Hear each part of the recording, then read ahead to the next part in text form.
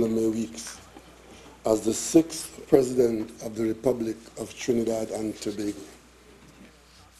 Madam Speaker, as a young nation, we can indeed be proud of the fact that our democracy and all our governance systems are open to all our citizens. Today, for the first time, a woman is set to hold the highest office in the land. Madam Speaker, I still remember the excitement I experienced as a boy when I saw the first woman bus driver. I distinctly remember the pride I felt when we produced the first female commercial pilot. And only recently, those moments returned when I saw a picture of our first female commercial airline captain, now retired, as she lit up the pages of our national newspapers. As a man with a wife, with sisters, daughters, a granddaughter, female cousins, nieces, and thousands of females whom I represent, I feel especially pleased and proud to be in this.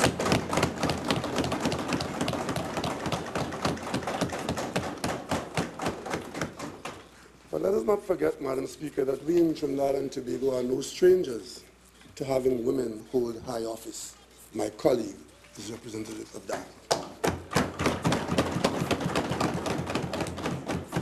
The tapestry of our nation's history is woven with life threads of many formidable women who have helped this nation to develop, to thrive, to overcome, and to soar.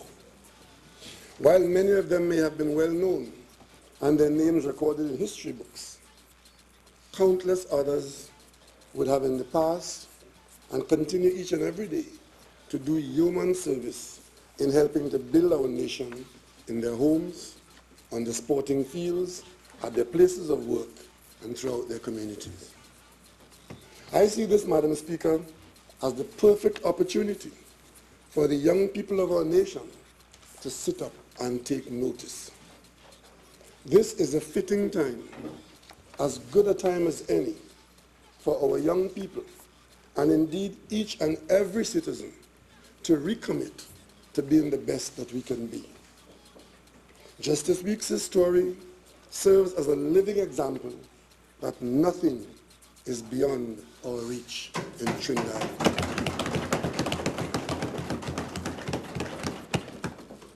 The simple truth is that hard work, dedication, discipline, and good character in this land of Trinidad and Tobago, no accomplishment, no accolade, no position is beyond the reach of anyone. Good woman that she is, today she is selected and celebrated only because she was deemed to be the best person for the job.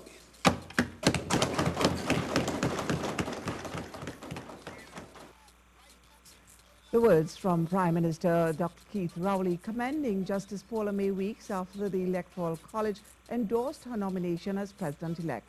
Good morning, I'm Sandra Maharaj, and it's a historic day in Trinidad and Tobago, as in just 1 hour the nation will welcome the first woman to hold the highest office in the land.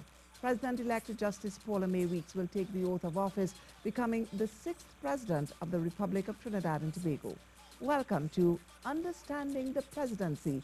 In this segment, we seek to examine the history, legacy, role and function of the President as we journey from Sir Ellis Clarke to the outgoing His Excellency President Anthony Carmona. Well, with me today to discuss this further is Director of the Institute of Social and Economic Studies at the University of the West Indies, Dr. Hamid Ghany. Dr. Ghany, welcome. Thank you. Well, let's journey a little way back to when we first became a republic.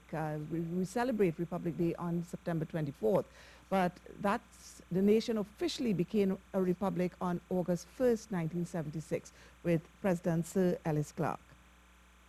What would have prompted then Prime Minister Dr. Eric Williams and his cabinet to take that road from independence to take us to republicanism? Well, I think that in order to understand the 1976 move, we need to understand that in 1969, the government had moved to establish some kind of constitutional reform proposal And in the throne speech of 1969, Sir Solomon Hochoy, the then Governor General, read into the records certain things with regard to this, and then the government set up a joint select committee, and it was obvious that the government was on a track to engage in constitutional reform. After the 1970 uprisings, there was a general election in 1971 in which the PNM won all 36 seats. And at the opening of Parliament, Sir Solomon Hochoy, in reading the throne speech, indicated that the government was going to set up a constitution commission under the chairmanship of Sir Hugh Wooding. And that commission met between 1971 and submitted a report in January of 1974. And in December of 1974, Dr. Williams largely disagreed with the report, and that is widely recorded in the Hansard of December 14th and 17th, 1974. And as a consequence of that, a number of things began to happen. He appointed Wilfred McKell to receive comments on that draft constitution, and then by 1976, the constitution bill had come to Parliament after a joint select committee had been established.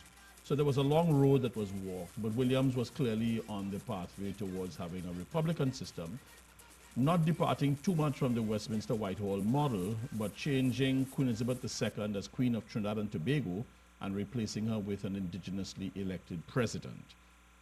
So that we were independent from 62 to 76 with Queen Elizabeth II as our head of state in her personal capacity, not as Queen of the United Kingdom, but as Queen of Trinidad and Tobago.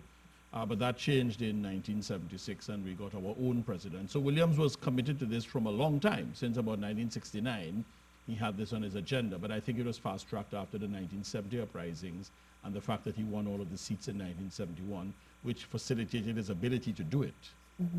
So that would have been some measure of constitution reform. Yes, right. Yes. It was a big constitutional reform step. Right. And we're at that point again, where, well, some years ago, we started looking at the possibility of constitutional reform again. What would be different? Well, I think that the late Prime Minister Patrick Manning had started to have a discussion about an executive presidency where he was seeking to have the powers of the Prime Minister merge with the powers of the President, because the President right now exercises his or her powers on the advice of the Cabinet, largely speaking, and there are exceptions. There are two exceptions. One is an exception for acting after consultation, and the other is an exception for acting in his or her own deliberate judgment or discretion. So that is the differential. But the substantive part of the powers of the presidency are exercised on the advice of Cabinet, but there are two main exceptions. And we'll come back to talking about the powers of the president. But let's get a clear understanding of the significance between independence and republicanism. I don't think people are too clear, and we often hear people saying, why are we celebrating 2 days, Independence Day and Republic Day? What is the difference? Right, well, the difference is that on the 31st of August, 1962, we attained fully responsible status. That is, we ceased to be a colony or a possession of Great Britain. So that from that day forward, the 31st of August, 1962, we had fully responsible status, which meant that we could govern our own affairs. Our head of state was still Queen Elizabeth II, but her status changed in relation to us, whereas before August 31st, 1962, she was Queen of Trinidad and Tobago in the sense that Trinidad and Tobago was part of Her Majesty's possessions, and we were a colony. After 31st of August, 1962, we became a monarchy at independence, and our monarch was Queen Elizabeth II in her person, so she acted on the advice of her Trinidad and Tobago ministers. So that is, we were independent because Trinidad and Tobago ministers were formulating our own policies, and she was the one, so we were acting in the name of the Crown, and that is how it was being done. And the Governor General was Her Majesty's personal representative in Trinidad and Tobago, just as the Governor General is Her Majesty's personal representative in Canada and in Australia and in New Zealand and various other parts of the Commonwealth where she is Queen. And even in some of our Caribbean nations well, still. Most of our Commonwealth Caribbean countries, in 9 of them, she is still Queen of the country. So that when we became a republic in 1976, we abolished the monarchy. And that meant that Queen Elizabeth II ceased to be our queen. And from the 1st of August 1976, we became a republic with a president. So that Sir Ellis Clark, up to the 31st of July 1976, was the Governor General of Trinidad and Tobago as Her Majesty's personal representative. And from the 1st of August 1976, the transitional provisions in the 1976 Constitution meant that whoever held the office of Governor General would become the first president. So by virtue of those transitional provisions, he became President of Trinidad and Tobago. We ceased to be a monarchy and we became a republic with our own president. Was it a move that was welcomed generally by the country? Well, I think that after the 1970 uprisings, there was a certain energy in the country to have a greater degree of indigenous presence institutionally. And the entire process of constitutional reform was one where you had a lot of discussions. The Wooding Commission went all around the country. The Wooding Commission recommended a republic with a president and so on. So I think that the energy was there, and it eventually, we exhaled in August of 1976, so to speak, by becoming a republic. It was long in the making, but these things are usually long in the making. Yeah. What is the role of the president? You know, many people see the president, and I mean, and it has been said, the president is just a figurehead. Is he just a figurehead? What exactly is his role and function? Well, I think that whereas before the Governor General was ceremonial, I think that the president is quasi-ceremonial, to the extent that powers of consultation that the president has means that he consults the prime minister and the leader of the opposition, or he consults whichever other office he's required to consult in other situations. And then after that consultation, the president then makes up his or her own mind as to what the president will do. And then acting in his or her own deliberate judgment or discretion, that is purely for the president to do. So that many people, when they see in legislation that so and so shall be done by the president, they form the opinion that the president is the person, but that really means president on the advice of cabinet. Right. And in that context, the presidency has slightly more individual powers than did the Governor General. And that is perhaps the qualitative change, that the category of consultation did not exist before August 1st, 1976. And it has certainly existed since August 1st, 1976. Is there any reason why we chose to go this way and not the way of Guyana? Because Guyana at the time had already been a republic and had an executive presidency. Well, so Guyana, in 1970, Guyana became a republic. So they changed the Governor General for a president. The president of Guyana at that time was a sort of ceremonial type president. But in 1980, Guyana made the step to get an executive presidency. And that was a big qualitative change, so that the president then became the head of state, the commander-in-chief of the armed forces, and the head of government. The office of prime minister still exists in Guyana, but the prime minister sits in the National Assembly, and to a large extent is the first vice president, so to speak. So that the prime minister, in terms of title, is in the parliament only, but is not to be confused with prime minister as we know it in the other Commonwealth Caribbean countries, because there is a president who is an executive president and who exercises his or her own powers in his or her own deliberate judgment, first and foremost. And then consultation and acting on the advice of others are the secondary ones, whereas in our case, it's the other way around. Yeah. Okay. Well, we take a short break right now, but when we return, more from Dr. Ghany, and we'll also be joined by Dr. Kris Rampersad. Understanding the Presidency will continue on CTV Talk City 91.1 FM and online at ctvtt.com. Stay tuned. I'm very happy to have been given this opportunity to speak today. My esteemed colleagues, today is truly a historic one for our country. For the first time in the history of our republic, Trinidad and Tobago has elected its first woman to serve as our nation's president. On behalf of the opposition, I wish to welcome President-elect Weeks and express our confidence that she will discharge her duties and responsibilities as our head of state impartially and with compassion, striving at all times to enhance our democracy.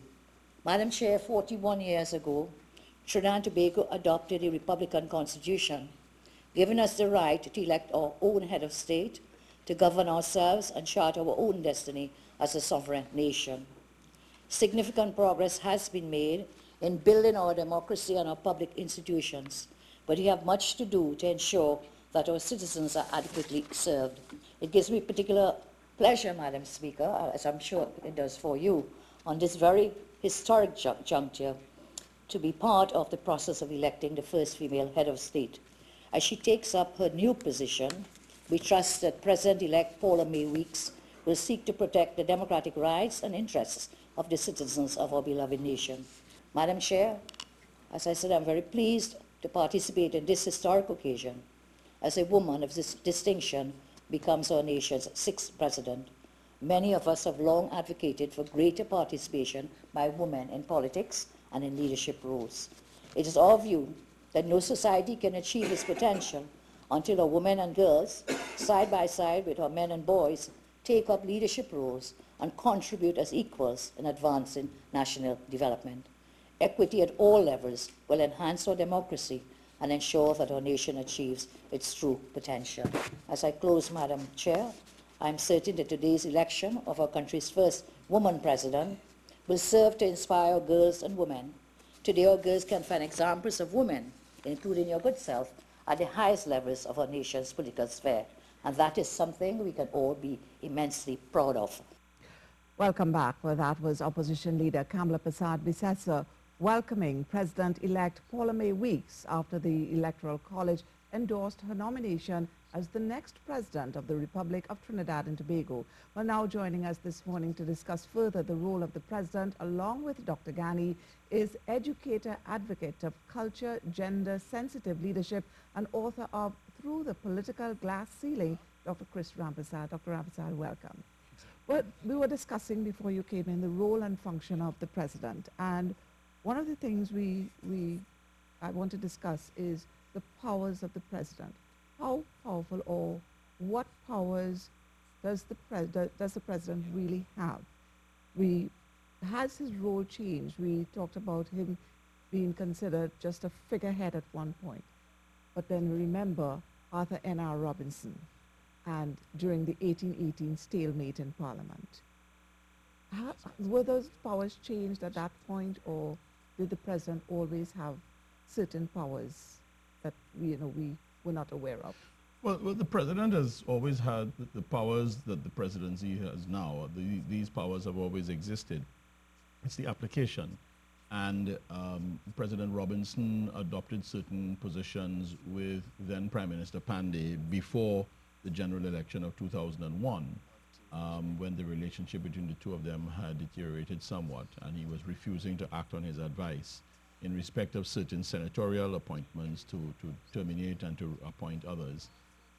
That started about January of 2000. And by the time you got to, and then he relented after a period of time, and he acted on the advice and changed the senators. And then by the time you got to December of 2000, there was a general election. And in the general election, the UNC won 19 seats and therefore had a majority out of the 36.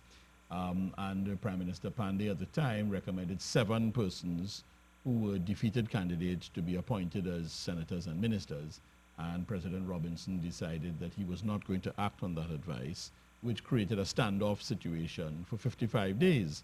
So that he eventually appointed everyone that Prime Minister Pandey wanted. I think the President wanted to make a point and the Prime Minister wanted to make a point, so they both made their point. It just took 55 days for the point to be made. And that was the end of that. But I think the issue in the 1818 tie, in the December 2001 general election that was held, I think, on the 10th of December 2001, and it ended in 1818, President Robinson exercised his powers on Christmas Eve because he is the President is the only one who can appoint a Prime Minister. And it is a discretionary appointment, and therefore in the discretion of the President, he was of the opinion that Mr. Patrick Manning was more likely to command the support of a majority than Mr. Basdio Pandey, which is what it was. And that 1818 situation from Christmas Eve of 2001 to the 5th of April 2002, when the Parliament was convened, was a very, very difficult period. The country survived it. It was basically all the ministers were appointed on the 24th of December and the 26th of December 2001. So they all took ministerial oaths.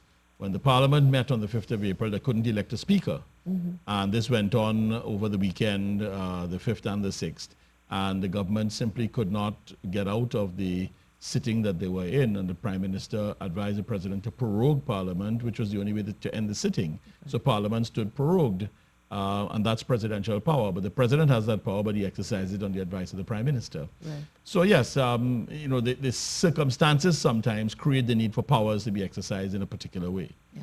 And then we can't forget the words of President Carmona when, in his inauguration ceremony, when he talked about the powers that he has, that we may not think he has, and the powers that he doesn't have. Given all that has happened over the last few years, does the president really have certain powers to effect change that we may think necessary? Well, I think that in that particular context, that part of his inauguration speech was something that a lot of people remember. But it did not in any way change the character of the presidency, because it's how you handle yourself in office. That is the key to the whole thing. The president can certainly delay things. He could take his time to sign legislation. He could take his time to make appointments or what have you. And therefore, in that context, delaying the power delaying the exercise of power is where that gray area will exist. So I tender advice to you today, and 2 months from now you take action on it or whatever it is, much like what President Robinson did. So there is an implicit delay, because the system operates on the basis that the head of state will carry out the wishes of the executive of the day, and particularly the person who heads the executive, namely the Prime Minister. When that does not happen, there might be some other reason behind the scenes, but that particular comment does not in any way alter the presidency. He may have had that particular outlook, and the events of the last week and a half have shown that, that power is not perhaps the way in which he conceived of it at that time. Yeah. Dr. Rampersad, how do you see the presidency and his role and function at this time? Is there a need for change or for reform as to what he should be able to do or shouldn't be able to do? I find it very instructive that you're using the pronoun him and his. And yes, and sorry, he. I should, yes, and I should now say her, or the power that she would now have. And we should, Yes. but in the Constitution is gender biased. The entire languaging of the Constitution refers to men and institutions. It talks about his, him, and he in reference to office holders. All the office holders across the board, even in the service commissions, in the parliament, and in the presidency. So certainly, I think one of the things that should be brought sharply into focus now that we have a female head of state is to look into that aspect of the gender bias in the Constitution. We have been trying to get some changes within that for a number of years. It's been tabled to Constitution reform committees over and over again. And this is a constitution made in 1962, revised in 1976, and with several other revisions in between.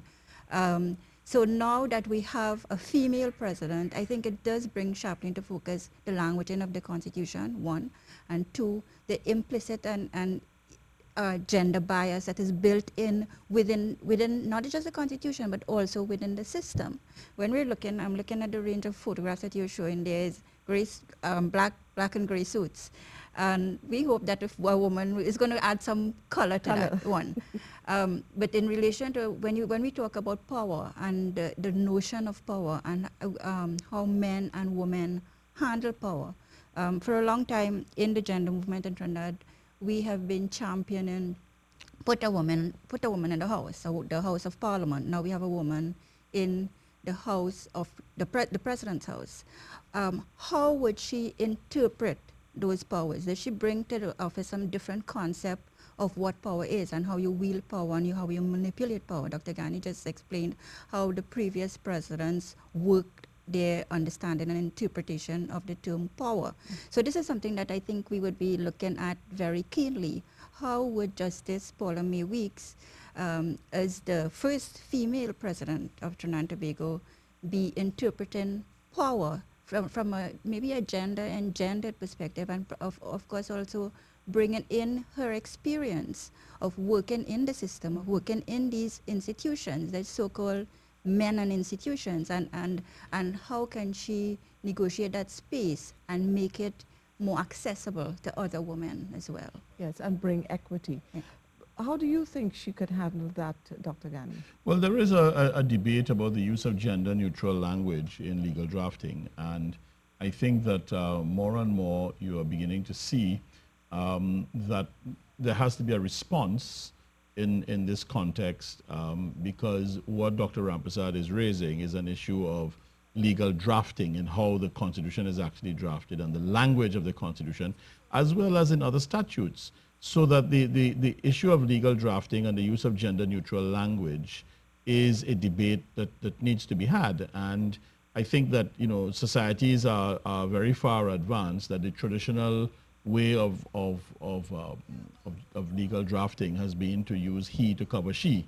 And that, I think, in today's world of a different level of consciousness about gender bias, I think that you know, that is a debate that whose time has come, and I don't know if the Law Reform Commission of Trinidad and Tobago will be given such a mandate, but that is really for a political directive to come from the government to the Law Reform Commission, let us say, to be able to start a process like that, or even to initiate a process whereby you begin to have legislation being drafted in that way, or some kind of other corrective measures being taken to bring gender-neutral language to a new level in terms of public affairs. If I may also jump in here, when we talk about language, you see it's also implicit in there as a kind of mindset, you know, and a cultural mindset, and what is institutionalized in the country in terms of perceptions and that kind of thing. In culture studies, we see language bears culture, and language transmits that culture of how we perceive men, the roles of men and women in society. So it really is a crucial point in terms, it's not just a matter of of how it looks and how it's how it's represented, and how we project in terms of what we are moving forward or moving into. Yes, because, and I guess because most of these positions were always male dominated, but things are changing and evolving now. So that's where the change now has to come, where, you know, there is where women are now demanding equal treatment. Yeah, but also aligned to that, I think we have, and I would say we pretty much welcome, you know, having a female president. If I might give you a little anecdote, my niece was like about 10. One day we were chatting, and I asked her, "What would you like to be when you grow up?" And at that time, President Hassan Ali had just come into office. Her sister had just started attending Naprima Girls High School. And Mrs. Hassan Ali, the first lady of the day, was a student which she was aspiring to go to that school as well. And she wanted to impress me. So she wants to be the leading woman in the country. And she said, "Oh, I would like to be the president's wife." Yeah. So now we have lifted the bar a bit, and women and girls can aspire to being the president. The president, and not just the president's wife. Right. So having said that, I mean, so there's a lot of joy, and there is a lot of optimism in terms of now that it opens up the sphere in terms of expectations of women. But having done that, we who are working in terms of empowering women, and I think we've done a lot of that in terms of a lot of groundwork in terms of opening up the spaces, or trying to open up the spaces for women to occupy. There's still a lot more work to be done in terms of how they now negotiate those positions, in terms of how they move within the sphere of that. And I think we've seen playing out in our own national community and elsewhere where the challenge is, because now you're entering a sphere that is still pretty much, I wouldn't say male dominated, but the culture, more than being male dominated, it's the culture of the sphere. There's a certain mindset that goes with it. And how the women who are placed there, how they occupy that space and how they use it, it's going to be crucial. And when we look at the Constitution, for instance, in terms of how it's set up, the role, and Dr. Ghany has described some of that, how the roles of the presidents, it's pretty much as almost a rubber stamp. Everything is done in terms of on the advice of the Prime Minister, and there isn't much room for negotiating that.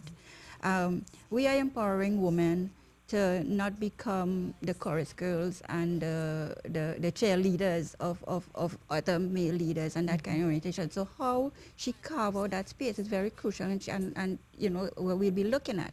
We have seen challenges. The other women who have held leadership positions, and there isn't, you know, not the adequate support systems and that kind of thing that would help strengthen their roles and in terms of what they want to do with carving out that. So it's going to be very challenging, I think, of how you negotiate that space, not become a chorus girl of the existing system and just a backup cheerleader, part of a cheerleading team.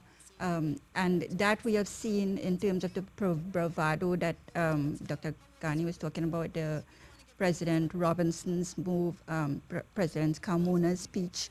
And in the end, they've all had to, as we say, boil down like bhaji, right? Yes. So how is Justice Paula May Weeks going to use that space to, one, project maybe the change? Is she going to use it to change how the perception, how the role of the president is? Or to just become that kind of chorus girl? Or is she going to challenge? I mean, how is she going to challenge the space and lift it, or get her colleagues to lift the expectations of the space as well? Okay. We take a short break, but we'll certainly come back. When we return, we take a look at President-elect Madam Paula May Weeks.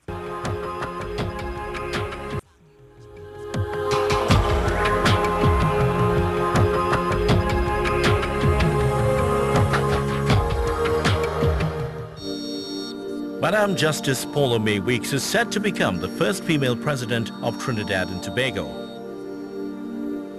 Having been the only nominee and approved by government and opposition members, Justice Weeks will take up her role today, Monday, 19th March 2018.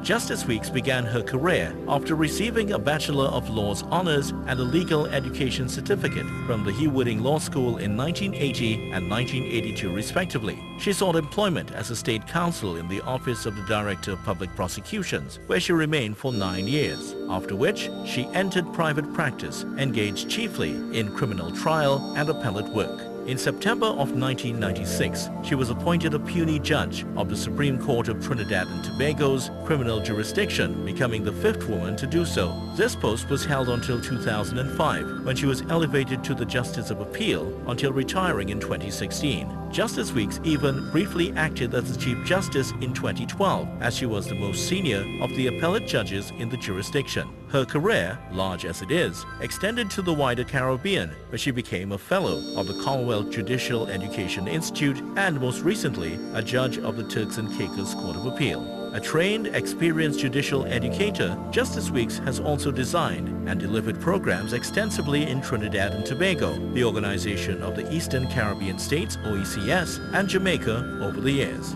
Now she crowns things off by taking up the post of the Office of the President, making history as the first woman to do so. The President is head of state, and executive authority of Trinidad and Tobago is vested in them. They are also the Commander-in-Chief of the Armed Forces and the custodian of all state lands after consultation with the Solicitor General. The President appoints the Prime Minister, the Leader of the Opposition, Attorney General, Ministers and Parliamentary Secretaries. The nation welcomes Madam Justice Paula May Weeks as Trinidad and Tobago's 6th President of the Republic.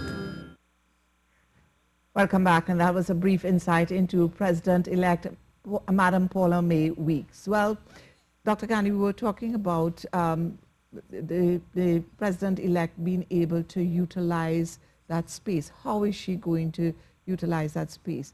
And how is she going to carve the way for other women to achieve? Now, Prime Minister Dr. Keith Rowley, in his address to the Electoral College, had saw her appointment and achievements as a signal to young people that they can also be the best they can be.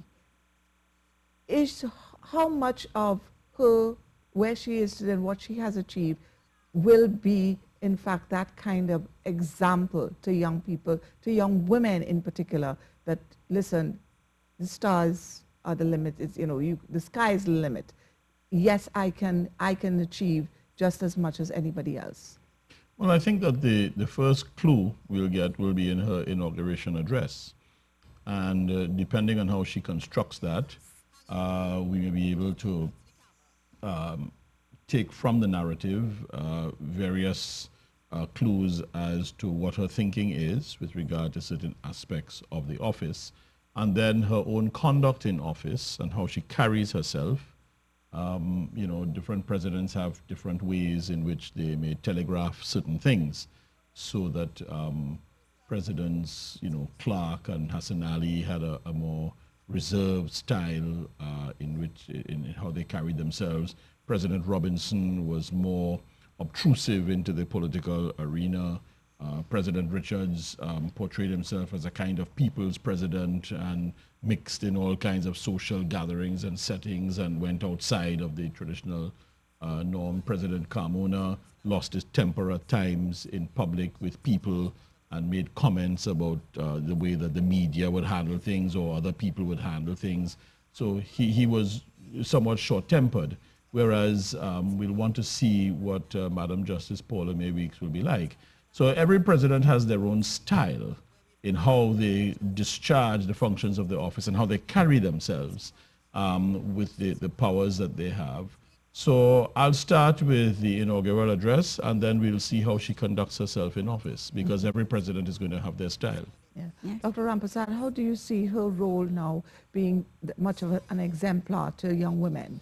Yeah, I think it's going to be challenging for her. I have to say that, because if we survey the landscape in terms of the president's past, and the presidents, apart from, well, the first two with Sir Ellis Clark and Justice Noor Hassan Ali,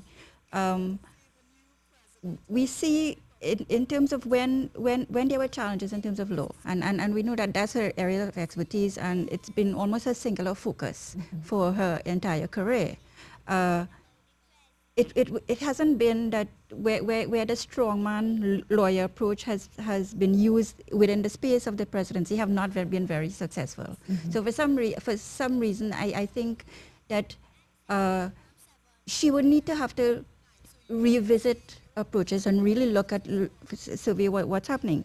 When we look at, for instance, the two first ladies that we've had who's made a significant difference in the sphere, which was Lady Hassan Ali and Dr. Jean Richards. I think in a lot of ways they lifted the stature of the presidency, and she in some public interviews has said, you know, she doesn't have that advantage of having the two for the price of one kind of package, you know, a president's wife on the wings. So. And she also mentioned, and I think in looking at how do women carve this space, and we have, I mean, when we train women leaders and have these discussions in our discussion groups and things like that, we cannot undervalue the tea ceremonies and the cocktail parties. Yeah. We have seen, and we have seen how women can use these spaces, in fact, to carve out very, very progressive pathways for legislation, for policy, for all kinds of social change. And there are very important kinds of mechanisms. So maybe in terms of style, she would need to examine, I mean, what kind of style she's going to adopt. Is it going to be the hard and fast legal positions that you've had? I think she's been very much cocooned in a way, because as a judge, you are in a kind of a fraternity. There are things like contempt of court, that people can't step outside certain kinds of bounds. Dr. Hamid mentioned social media. Now you're open game. You're now before, and it's a different environment. It's open game in terms of social media. And I have to say that none of our public figures have demonstrated that they understand how to deal with this beast. Yeah. And Justice Paula May Weeks, coming from the background that she has, and I think it's been fairly cocooned. You're protected as a justice. Here you're not. And that's going to be challenging. One of the things that she actually pointed out that is going to be of immediate concern to her is youth and crime. and as she said, with her career in criminal law, she cannot fail but to be concerned with young people and what position they will occupy in society. She seems to be quite concerned about that. Well, I think that, that will be something that she can communicate to the Prime Minister in the weekly meetings. And I don't know that, she doesn't strike me as the kind of person who will come out and make public pronouncements on public policy to challenge the executive, which perhaps was a trend that started to develop in terms of the presidency, because the office of the president bears no political responsibility. That is a matter for the executive. So that I don't want to prejudge how she's going to handle it, but she has spoken about some of the things that she is concerned about, and those are two items. So I think it may start, first of all, with the private discussions with the Prime Minister on a weekly basis. And whenever she's required to consult the leader of the opposition with respect to certain positions and appointments and so on, some of that discussion may come up. But I think the way she will discharge herself, I'm looking on very keenly to see how she's going to handle the office of the president, and to create her own style, now that we know that those are two of her passions. I would say it probably goes a little beyond policy and law. As we have seen, in many ways, those have been failing us. We have policies that are being flouted, we have laws that are being flouted. And looking at the whole issue of youth and crime, when I look at how, in terms of women, we look at women as the bearers of culture. And I've had an ongoing, in fact, my ongoing preoccupation is that if it is that we have women occupying more and more spaces, why isn't change happening much faster? And is it that even though, well, women are carrying, I think, the burden of the burden of tradition and culture and replicating that culture. And I think that that's one of the issues we have in terms of, like, when we think about denting domestic violence, for instance. We have so many women in very empowered positions, independent, earning their own income, Hollywood stars and singers and what have you. And they're still battered, and they stay in battered relationships, and they return to them. So how do we change this sphere? And if it is that women are the bearers of culture, and you have within us the capacity for cultural change, why isn't it happening?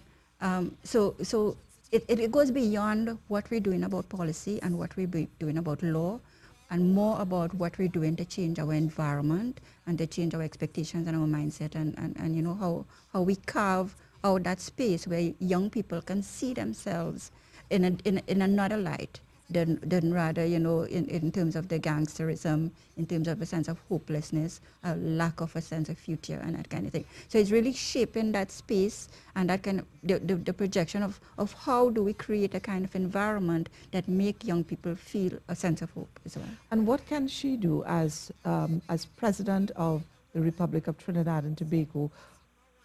What are some of the things that she may be able to do outside the sphere of the legal aspects and so on, to bring about that change, especially with young people and young women? If we look, I would say, in terms of one of our best practice examples, when we look at the send-off we had for Max Richards, for instance. Max Richards was a Trini to the bone.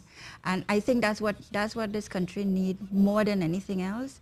We need people to show that kind of commitment to nation first, rather than self or office or party or any of those things, or your boys club or the girls club or on that kind of thing. We need Trinis first of all, and that would spark. I remember that Kamona's first speech that sparked so much.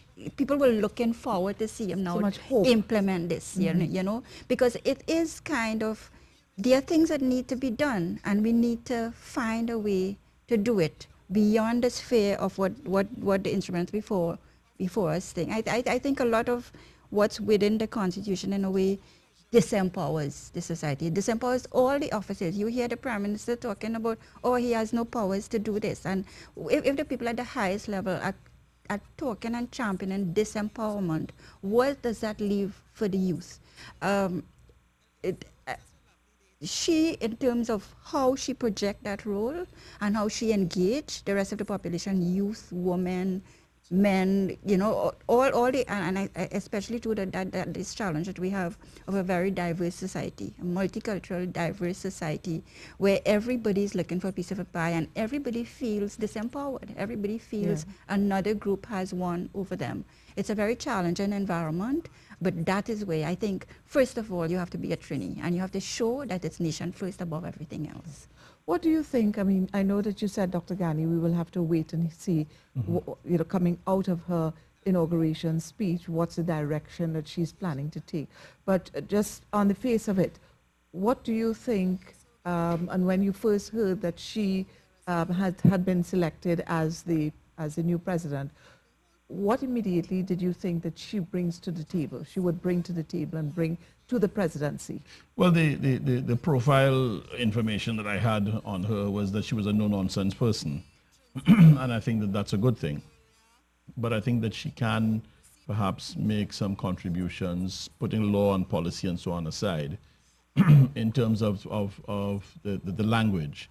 I know Kris talked to you about the beginning about using he and so on and that kind of, but then she's referring to Trinis, and that is alienating in our country because it alienates everyone in Tobago. And I think that she could perhaps start there by eliminating the word Trini from our vocabulary, unless we are speaking about Trinidad alone. We have before the Parliament a Tobago Autonomy Bill, and I think that one of the things that we need to look at in terms of language in our society is to eliminate the word Trini if we're talking about Trinidad and Tobago. I think that she as president could make a change right there. And I think that's an area to start. Yeah, and I think I quite agree with you. And I think one of the elements of the diversity that we take for granted and we don't explore and try to understand is that relationship between Trinidad and Tobago. And we have seen too a lot of the grand charge and underground standing we've had with President Robinson, who came from Tobago, and now our current Prime Minister, who also is a Tobagonian. The sense of small island space and the sense of marginalization that comes from let's say we're the smaller of the two. We've always been, you know, like the little big sister, little sister. Well, it's not even a little sister. It's like the surrogate sister or something, you know, the adopted sister. So yes, equal in that relationship. It's been one of the challenges of the diversity we haven't fully explored. Along with all the other elements, the rural communities. You know, we still have rural communities in Trinidad for a small island that ought to be very highly developed. We have areas that are largely neglected and remote, and there's a different kind of culture that comes out of this area as well, in themes of the sense of being alienated and being marginalized. We have to look at those, and we've spoken about, of course, the gender issue as well. So. Yeah. Before we end, and time is, I can't believe how fast time has gone by. What would you say are the legacies that would have been left behind that President-elect Paula May Weeks could capitalize on with our former presidents? I think the discussion of controversial matters behind closed doors and a little less obtrusion into the public space where delicate constitutional and controversial matters are concerned is one of the things, because people misinterpret the signals around some of these things.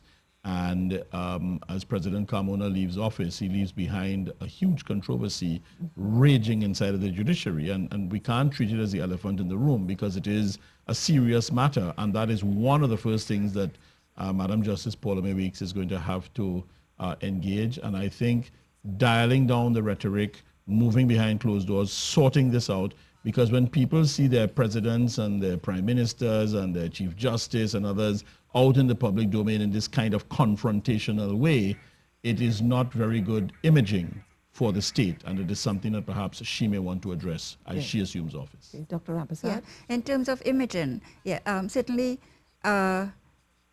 I think maybe one of the things she'd probably want to look at, given it's so challenging, is the social media issue. We have seen how, in fact, President Carmona presidency was almost pulled down by social media because he didn't, I think, and it's probably because he didn't know how to engage with the system and how he respond. I have seen in terms of, like, for instance, for this, one of the first interviews that was made public with her, that she also seems to need some, you know, Guidance. understanding and guidance in terms of how you negotiate social media, because it is the future. I think none of our heads have shown that they understand how this demon works or how to use it or how to utilize it in terms of for national development. And there are many ways in which we can do that. Yeah. So certainly, and that is going to be crucial to her imaging. Yes, I think you're absolutely right, because even sometimes in the workplace, we don't understand how social media ought to function. And yes, at the level of the presidency, certainly she would need some guidance there. Yeah. Any closing comments, Dr. Ghany? Well, just to say that I wish the new president well as she embarks on her term of office. She has many challenges in front of her, and I think that I'm confident that she has the demeanor and the personality and the mental fortitude to be able to address the challenges that are going to face her. Yeah, Dr. Rampersad? I think, yes, we wish her well, and she has a lot of well-wishers out there who are looking to support her. She needs to carve out, have a support system and utilize that. It's not an easy space to occupy. It's also not easy to be, breaking new ground as well without that kind of support system in place. So we look forward to really good things coming out from Madam President. Okay, thank you very much. Thank you, Dr. Ghany. Thank you, Dr. Rampersad, for spending time with us this morning, helping us to better understand the role and functions of the President, and of course, looking ahead to what's to come with Madam President Paula May Weeks.